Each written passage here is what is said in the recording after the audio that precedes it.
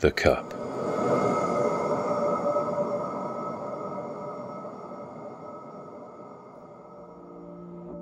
For Sebastian, it's the same story every September. A fresh cohort of students, a new set of 11-year-olds will attempt to make his life a living hell. He recalls how ambitious he'd once felt, how driven and optimistic. But today he writes his name on the whiteboard and readies himself for another painful introduction. "Good morning, everyone," he says. So far, so good.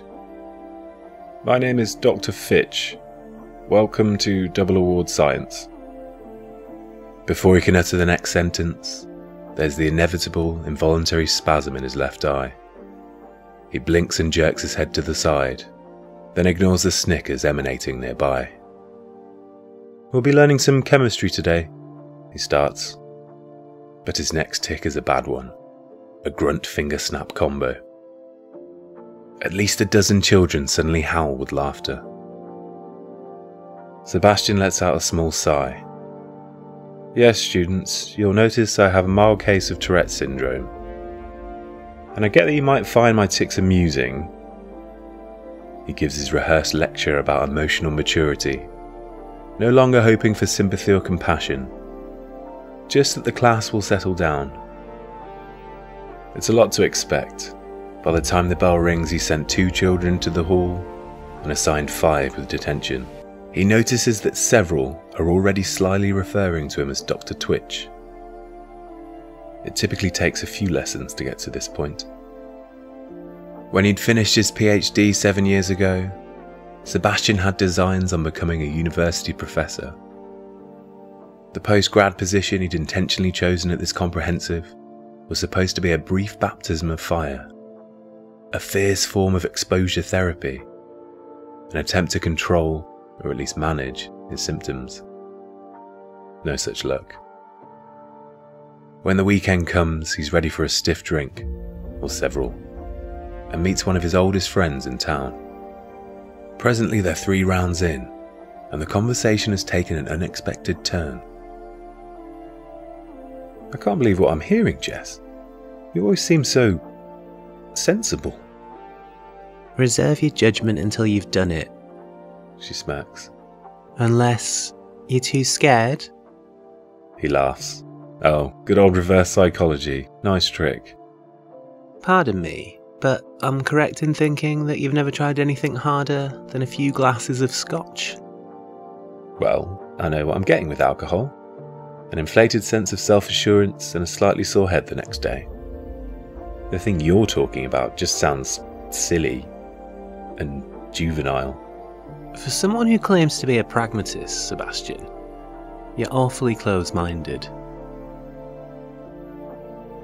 After one more drink, they decide to head back to Jess's apartment, a short taxi ride away.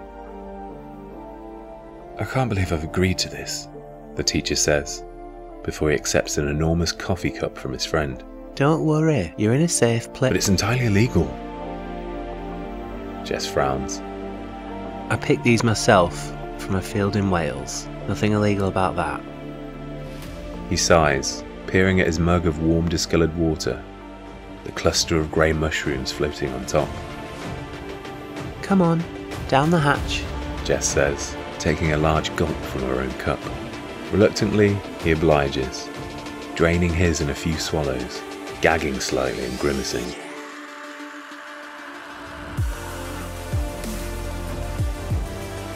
It's difficult for Sebastian to process the following 4 hours. Though he occasionally remembers where he is and what he's ingested, which serves as some comfort. The experience is indescribably bizarre. At times he feels euphoric, at others bewildered and scared. He engages in conversations with strange alien entities, witnesses the Big Bang like the most vivid of memories, and learns that he is merely one precise vector of a shared, all-encompassing consciousness. Miraculously, however, it all makes sense, even from his scientist's perspective. When the drug wears off a few hours later, he feels grounded again, but also energised and excited. Ah, good to have you back, Jess says with a grin. You were gone for quite a while. He suddenly feels self-conscious. Oh God, I didn't do anything embarrassing, did I? After eventually being convinced that he did not, Sebastian apologises to his friend for his previous obtuseness, for doubting her so stubbornly in the pub. It's absolutely insane for that to be lumped in with other illicit drugs.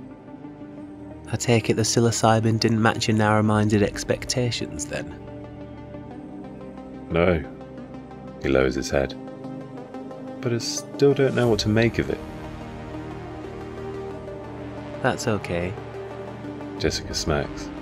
As long as you no longer believe the activity is silly or juvenile. He shakes his head. He honestly doesn't. By Monday morning, Sebastian's weekend exploits seem like a distant, near-forgotten dream. Was it all meaningless? Just a hollow break from reality?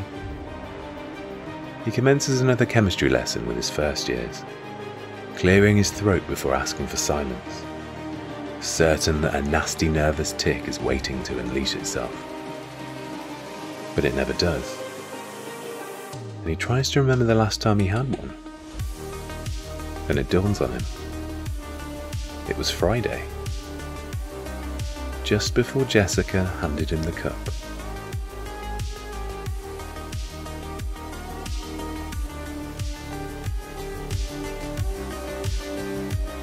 Thank you for making it all the way to the end. If you enjoyed it, please subscribe to our YouTube channel and spread the word. Your support is massively appreciated.